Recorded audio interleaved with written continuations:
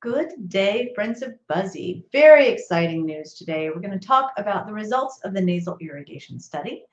We're going to talk about how to get the unvaccinated vaccinated. And we're also going to talk a little bit about breaking news updates on Delta kids and hospitalizations at Children's Healthcare of Atlanta. Without further ado, I am delighted to announce that we submitted to medRxiv, our preprint repository, the study on nasal irrigation. For those following this show for any amount of time, you are well aware that we initiated a nasal irrigation study looking to see whether or not the solution to pollution is dilution. The concept is simple. The virus enters the nose. When it's in the nose, it replicates pretty slowly, and it doesn't get into the lungs and the rest of the body until it's breathed in, aspirated from the nose. So in waiting for this to happen, there's an opportunity to decrease the viral load. Now, there have been some studies that I have found in putting together this manuscript that show that there are other approaches that have not been as effective that do also involve the nose.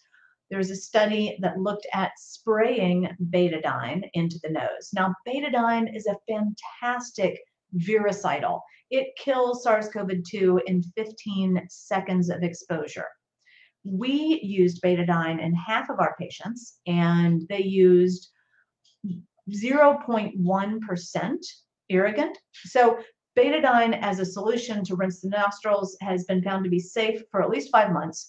The possible risks are loss of taste or smell, or thyroid changes, because betadine has iodine in it, and it's povidone iodine. And so if you absorb a lot of iodine, it can change your thyroid function tests.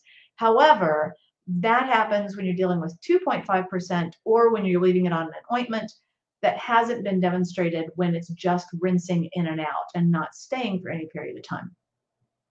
Nonetheless, studies looking at spraying betadine did not show it worked. And probably this is because most of what's happening in the nasal pharynx is in the back. Most of what's going on is in the sinuses. It's going in the area of the cavity in your head that's close to where your sense of smell is. So it's not right in the nostrils, it's way back up there. That's my theory about why it didn't work. Gargle studies have been tried, and certainly putting betadine in gargle kills the bacteria, but how much infection and hospitalization comes from bacteria or from viruses entering the throat? Probably not so much. So what we found was that there is a national database of people who have been hospitalized, or at least have data on hospitalization. So the CDC patient characteristic data set has cases since the beginning of COVID. And by comparing the results from our patients with the national data set, we found that one of our patients was hospitalized out of 79, or 1.26%. And the hospitalization data given by the CDC for those with the information available was 19.9%. So that'd be like we'd have 19 times as many people hospitalized if people had started nasal irrigation. So a couple things. First of all, it's going to be biased, the CDC data, because it's definitely, if you get hospitalized, you pretty much had to get reported. Whereas if you got a case but were not hospitalized, you might not have been reported, or you might have had a case and it may not have been followed up. So the hospitalization data could be missing. So based on the suggestion of one of Bill Baxter's friends, Dr. Enders, I went back into the data to look and see, well, what about the rate of all of the cases that were reported, whether or not they had hospitalization data? And it was still statistically significant.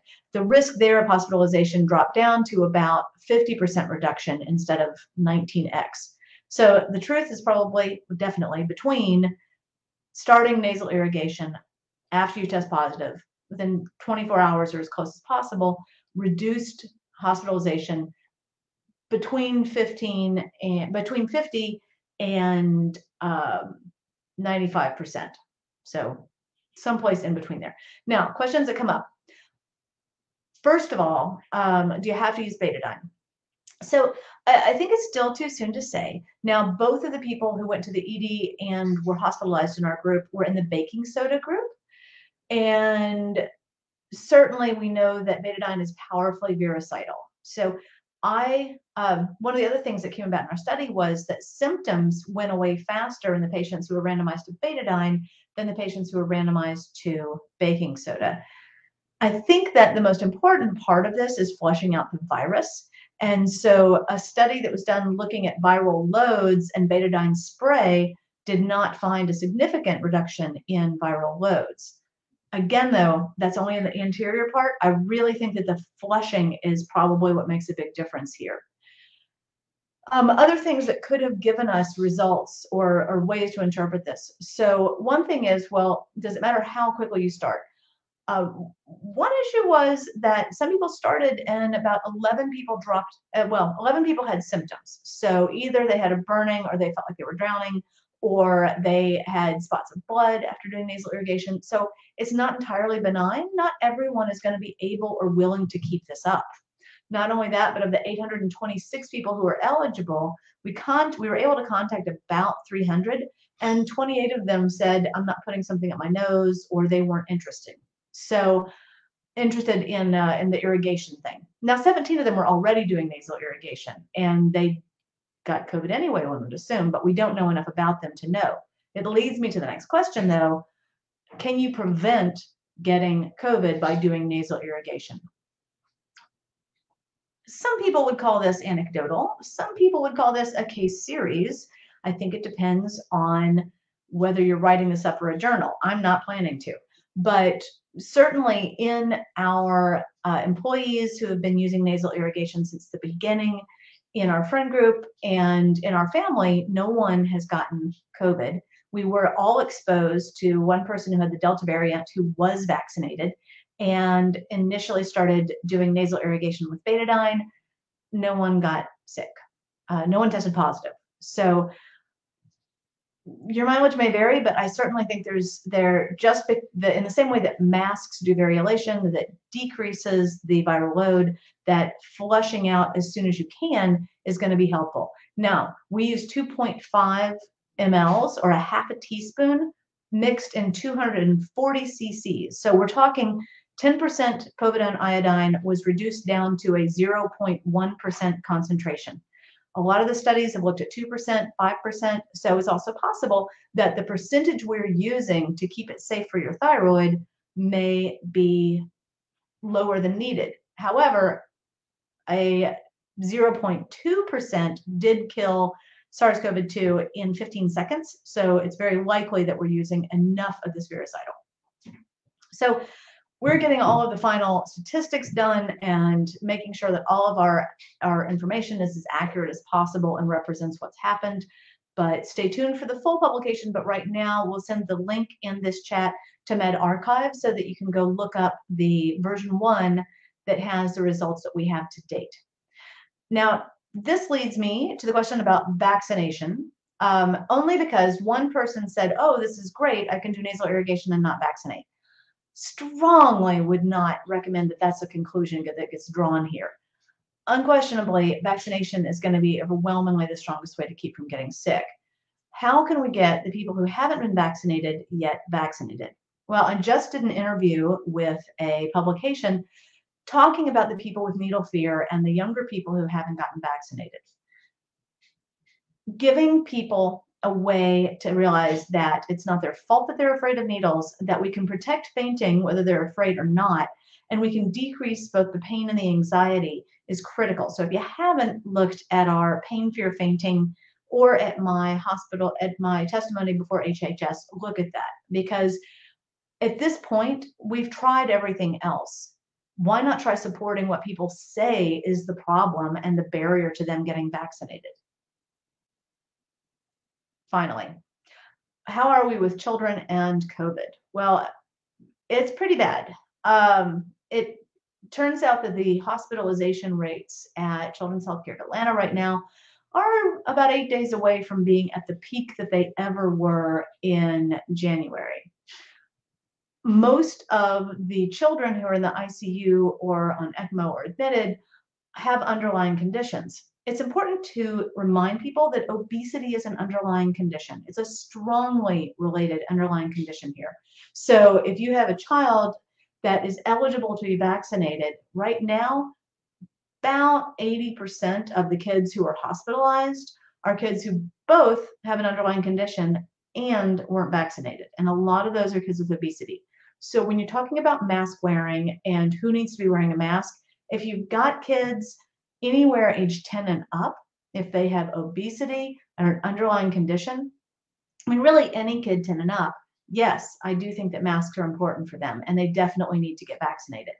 Now, I haven't seen data showing what the hospitalization rate is for kids under 9 and under. And the issue is these kids who don't have underlying conditions also don't have much in the way of sinuses. So there's not a big place for them to get a huge viral load. So until I see that AAP guidelines, I am not coming out strongly recommending masking for kids 9 and under. 10 and up, you start to have enough sinuses, and certainly anybody 12 and up should be getting vaccinated. There's just no reason not to. So let's talk a little bit real quick about Delta and vaccinations for adults. So probably September 20th is when they're estimating they want to initiate boosters. So this is for anybody particularly with Pfizer that got a vaccine back in January, February. Those are running out. Those have some diminished efficacy at this point. Moderna is still holding strong, but we're talking 80%, 85% compared to the 95% we saw early. Delta is a bad actor. I will certainly be getting my booster as soon as I'm allowed to, but not before. Right now, it's allowed for anyone who is over 65 and immunocompromised. One interesting thing I learned today is that the issues with vaccination and widely making tents and those things, again, is that so few people are showing up that vaccines get wasted. When you buy Pfizer vaccines, you have to get 975 of them, I believe, come to a kit. Is that right? And yeah, 975. And so if you're not going to use all of those within the allotted time period, they're going to go bad. We need to get some concentrated areas where we're providing pain, fear, fainting, and shame support, where people are educated, are just going to let you go in and out real quick. Use Buzzy for pain control if you need it. Don't if you don't. But we need to get that rolling, and we need to do it in large enough numbers that people can get vaccinated. So at this point, I would love for anyone who's got questions to put them in the chat, and I'll be happy to answer them. Let me see if there's any that I've gotten. Thank you, Dr. Charles Shapiro. Love your input. If anybody does test positive for COVID, I've got other YouTube videos that tell you what you should start doing when, and still standing by all of that. Quercetin, zinc, melatonin, ivermectin if you get hospitalized or if you get it bad, and get a pulse oximeter, but all of those are in another video. And I really appreciate you sticking with us. I thank everybody for the support, getting the nasal irrigation study out there. I have no conflict of interest or anything to declare with nasal irrigation. Just seems like a good idea. I do have conflict of interest to declare with Buzzy. I made it. I did the research initially, but there's 60 other studies now showing that it works, and it's the only thing proven to reduce fear. If you know somebody who needs to get vaccinated, offer to go with them. Don't give them any grief. Try not to make them ashamed, but tell them you got something that can help them with the pain and the soreness, and that you'll be there to support them. We're going to get through this. Wear your mask, do your irrigation with a half a teaspoon of betadine. It's going to be fine.